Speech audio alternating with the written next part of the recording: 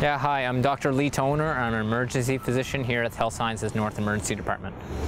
I think most of us can probably figure out when we're feeling too warm. I think one of the things that we notice, probably that people tell us when they get really sick with heat, is they notice nausea, vomiting, diarrhea. They don't have an increased temperature yet, but they maybe feel lightheaded, they may have headaches, they may get some swelling, they may get some rashes, they may feel faint. That sort of stuff tends to be the stuff that comes before the worst kind of heat illness that we see.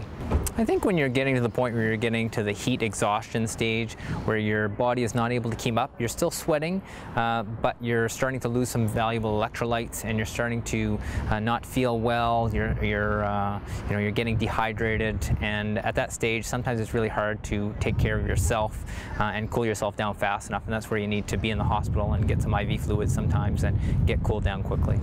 And so I guess when the body gets heated, it gets stressed, and it needs to do a couple of things to try to get rid of heat. And if it doesn't, then it almost starts to cook itself. It starts to cook some of the enzymes that are critical in a lot of the reactions that have to go on in the body to digest food, to make energy, to clear your blood of toxins and things like that. So when you have the extreme heats, then you're actually creating more toxins. You're actually creating a higher load on the heart, higher load on the liver, higher load on the kidney. So the kidney, despite not having enough liquid to keep hydrated, is having to do more work. When it's hot out, you want to make sure you drink plenty of liquids, preferably water, 100% fruit juice.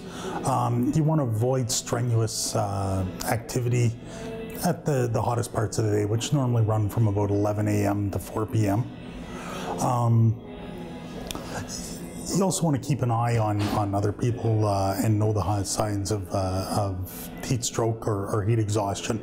And if you see somebody who's starting to suffer them, such as headache or the being thirsty or extremely thirsty, stopping sweating, that sort of thing, to get them someplace cool. If you feel yourself starting to become uncomfortable due to the heat, you want to get someplace cool, so just a library, a mall, any place that's air conditioned. If you're at home and you don't have air conditioning, items such as using fans will at least move the air for you. If you have the fan blowing over ice, it will actually help cool an area. Closing the blinds or curtains on the side facing the sun helps keep the sun out and the room's cooler.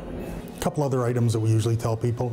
If you're going someplace in the car and you have children with you, obviously when you leave the car, the children leave the car. You don't leave them in behind whenever you've got on a really hot day, because the temperature in the car will be far hotter than it is actually outside. And the other thing is to check on your neighbors. If you have elderly neighbors or somebody who's more susceptible for something like heat, just check on them. To make sure that they aren't running into issues, because when they do, they may not be able to, or may not realize they need help.